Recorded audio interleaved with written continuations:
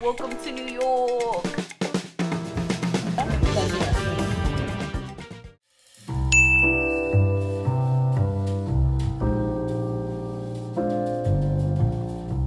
So the first place that I went to was Figlia.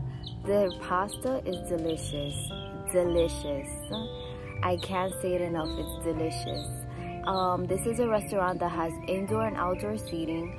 They sell wood oven pizzas and they also sell homemade pastas. Everything there is completely fresh. The vibe is very calm, relaxing, and it's just a beautiful restaurant. Customer service is amazing and I can't wait to go back.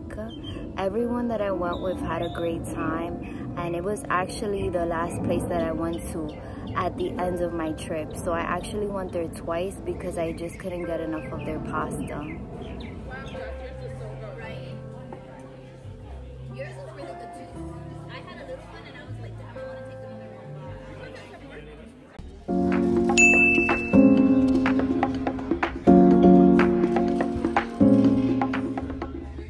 Would think that me arriving to New York, going to Figlia, eating, I would be satisfied. No, I'm not. After that, we went to Brooklyn Music Kitchen and it was a complete blast. Not only did we eat delicious food again, but we heard some great music, and my brother-in-law was actually performing that night. So what I love about Brooklyn Music Kitchen is that it allows for new and global artists to showcase their music to the community, which is beautiful.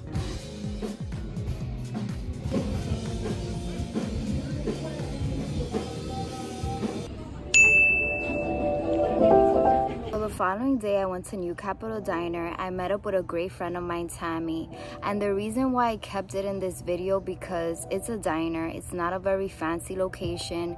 It's not a place that sells, you know, radical dishes. It doesn't have live music, but I kept it in here because it is a staple of Kingsbridge. It's a staple of the Bronx. Love this diner, and I love getting my same dish, which is French fries with sausages and ketchup. So if you go there, you want a quick place to grab a bite, you can check out New Capitol Diner.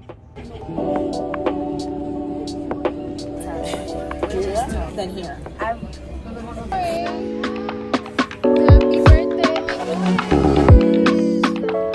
When I did this portion of the video where I spoke about Sapori, I feel like I got too emotional, and if you know me, you know I'm not an emotional person at all, and I always keep my emotions very private, so that's why I've decided to record this portion again. And I also wanted to do justice to Sapori because when I did go there, I had a wonderful time.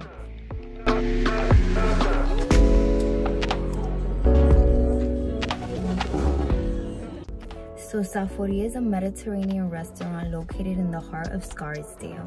They serve dishes such as Mediterranean meatballs, salads, soups, and pastas, of course. Jafresi took me there to celebrate my birthday, which was a total surprise, and I had a blast.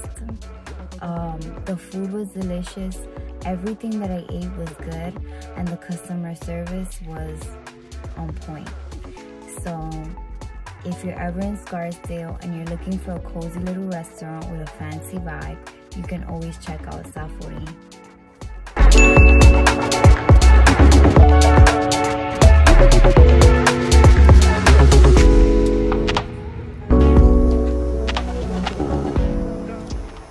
During the course of this trip, I did go to my best friend's house, and as always, he did cook for me. While he was cooking for me, he discussed this restaurant called Shinka and spoke to me about a bone marrow ramen. I had never heard of anything like this before, and he knows that I love ramen, so we just had to check it out. Shinka is a very top-rated restaurant in New York, and it has so many accolades that I could not remember them all, so I posted them right here for you guys. One of the things that I enjoyed the most from Shinka, aside from their bone marrow ramen, is their lobster tacos, which were delicious. So if you're ever near Chinatown and you want to try something new, go to Shinka and get their bone marrow ramen. It's actually the only place in the city that sells it. And I know this because before we ventured into Chinatown, from Harlem to Chinatown, I did call several other ramen restaurants and no one knew what I was talking about. And the trip from Harlem to Chinatown was well worth it because Shinka's vibe is really chic, really cozy. The atmosphere is nice. Customer service was also on point and their food was delicious. So I'm super grateful we went. I'm super grateful we took the trip, and I'm more than grateful that he brought it up and we ventured there. So yeah, go to Shinka.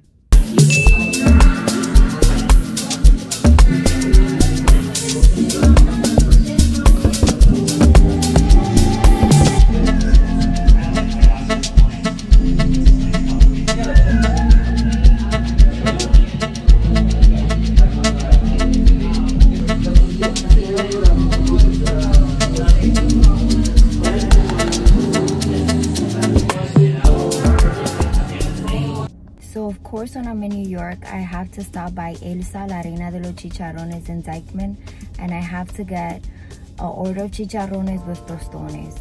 That's just a given. I do it all the time. I love going there, and I suggest you go there too and try it. Wait, what's a chicharron? A chicharron is fried pork belly. For those that don't know, it's just fried pork belly. They chop it up into little pieces and they put it with your tostones. And if you love fried food like I do, you have to get it. You just have to try it.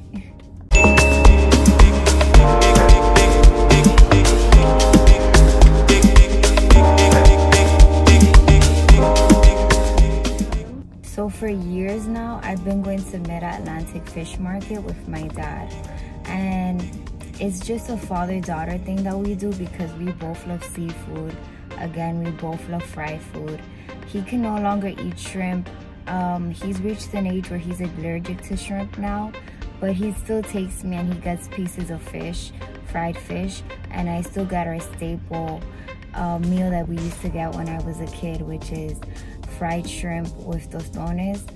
And you know, this fish market has been there for as long as I can remember, and I just love going to 181st in Washington Heights and getting some fried fish.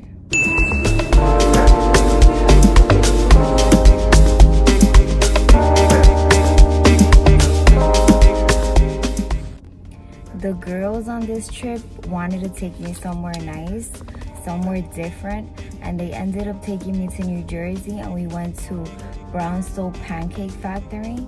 And the milkshake that I got was really good. I'm lactose intolerant.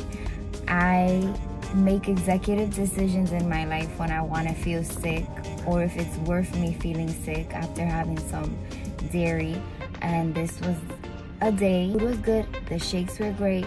The price was right. And they have parking. Only thing is that it's in Jersey.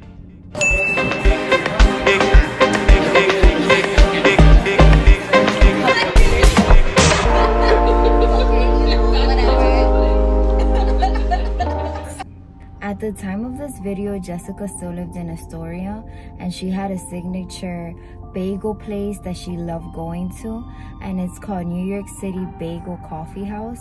And the inside, the interior of this place is amazing.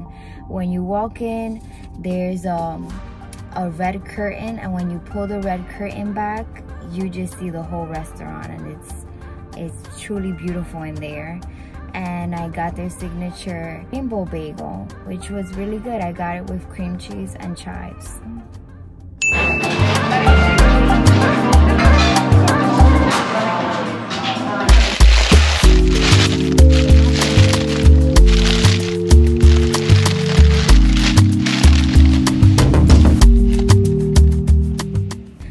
So I was fed up. This is the last place I went to. I was fed up with these ice creams popping up on my Instagram stories, and I had to go check it out. I went to Taiyaki. If I'm pronouncing it wrong, I'm so sorry. And it's a Japanese ice cream shop. It's that ice cream you all see that has the waffle cone shaped like a fish. I went there, I saw, I tasted, and I enjoyed it. And again, I cannot have dairy, but I enjoyed it. I did enjoy that ice cream. It was really good. Yeah, and I got my sister a donut. I didn't put it in this video, but I got her a donut. We weren't gonna take any chances with her having ice cream. And these were the places I went to in New York that I highly recommend you guys to go. At least try it one time. It doesn't hurt to try new foods.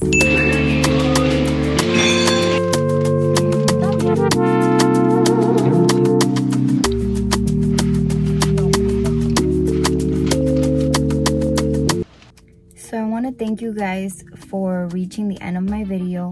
Thank you so much for watching. I hope you liked and subscribed. And in the great words of James Eliot, no man can be wise on an empty stomach. So go check out these places, create new memories, and I hope you enjoy the food.